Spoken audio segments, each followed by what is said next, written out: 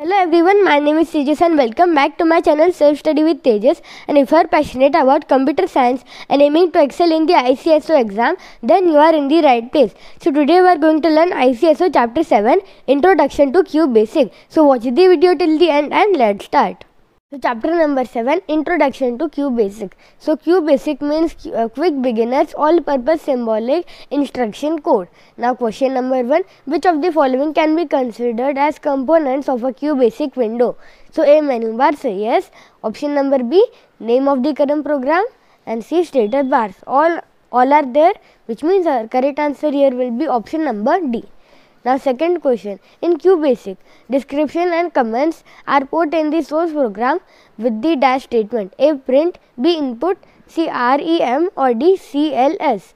So our correct answer here will be REM, as REM is a remark that allows comments. So our correct answer here will be option number C, REM. Now third question, which of the following is a valid numerical variable name? So, as in QBASIC, variable name should always start with letters. So, our correct answer here will be option number A, M8. So, fourth question, which of the following operators will combine two string constants? So, our correct answer here will be option number B. Now, fifth question, which of the following statements is correct for a variable? So, A, variable name can begin with any letter of the English alphabet. So yes, this is correct. Now option number B, name of variables that store alphanumeric value must end with a $sign. So yes, this is also correct. Now option number C, variable name can begin with a special character. So no, this is incorrect, which means our correct answer here will be option number D, both A and B. Now sixth question, character set in QBASIC includes A, numeric digits, so yes, this is correct. B, letters, so yes, this is also correct. Now C, special characters, so yes, this is also correct, which means the correct answer here will be option number D, all of these. So seventh question, you can press dash to select the file menu, then from the drop down menu, select new option by pressing dash. So to go to select the file menu, we have to press Alt plus F.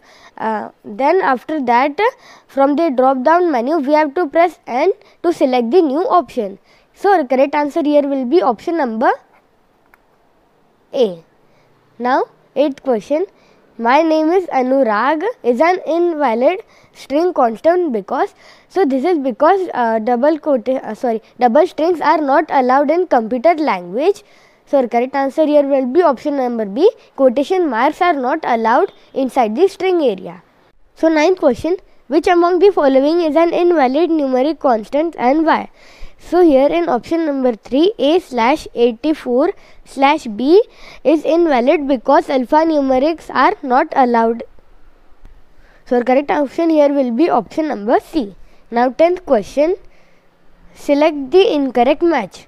So LET assignment statement, so yes, this is correct. Now B, for dash next loop, so yes, this is also correct.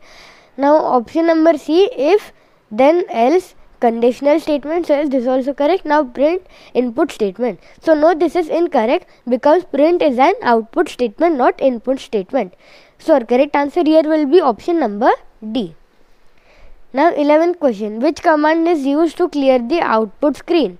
So A, CLS, B, clear, C, delete, or D, erase. So CLS, so our correct answer here will be CLS, and the full form of CLS is clear screen. So our correct answer here will be option number A. So 12th question, what would be the output of the following code? CLS, let A is equal to 10, print I am A Anaya. So the value of A is 10. So here after I there is gap, so it is only in option number B and C. After that M, and there is gap between the A, or we can say it as 10. So in option number C there is no gap, which means our correct answer here will be option number B. Now 13th question, which of the following numeric variables is invalid? A, MG, B, PS5, C, 58A, or D, both A and B. So we have said that the numeric value should always start with letters, not numbers. So our correct answer here will be option number C. Now 14th question, QBASIC is a programming language developed by So A MIT, B Microsoft, C Apple, or D Stanford. So QBASIC is a programming language which is developed by Microsoft. So our correct answer here will be option number B. Now 15th question. What would be the output of the given code? First name is equal to Megha and last name is equal to Sharma. So print first name plus last name. So they have said plus, which means they will come combined. There will be no space there, which means our correct answer here will be option number A. So achiever section question number 16.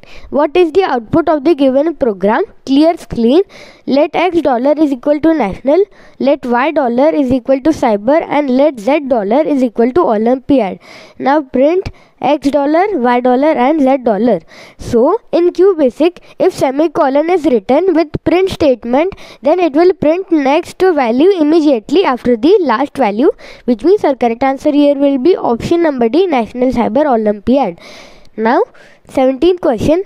What would be the output of the given code? Clear screen. Let B is equal to 15. If B mod 2 is equal to 0, then print even number, as print odd number, and if. So mod operation will give the remainder. So if we divide B by 2, which means 15 by 2, we will get the remainder of 1, which is an odd number. So our correct answer here will be option number B. So 18th question. Given below is an arithmetic expression. Which of the following parts of the expressions will be calculated first in the QBASIC? So in QBASIC, first exponential expressions, then division and multiplication expression, and at the last addition or subtraction is calculated. So here in option number B, it is an exponential expression. So it will be solved first. So our correct answer here will be option number B. Now 19th question. Study the QBASIC code carefully and answer the following question that follow. Now clear screen. Let B is equal to 1. If B is less than 40, then go to 2. Let's go to 3. So 2, print B. B is equal to B plus 2. Go to 1. 3, and what would be the QBASIC code print on screen? So they have said B is equal to B plus 2. So if B is equal to 1, then 1 plus 2, which means 3, and this will go till 40, and 1 plus 3, then 5, then 7. So these are odd numbers, which means our correct answer here will be odd numbers between 1 to 40. Now 20th question. Which of the following is / are correct examples of the LET statement? So A, let B is equal to 354, says this is correct. Now B, let rate is equal to 75.25. Now C, let A dollar is equal to computer, says this is also correct, which means our correct answer here will be option number D. So if you liked our video, please like, share and subscribe to our channel. Thank you.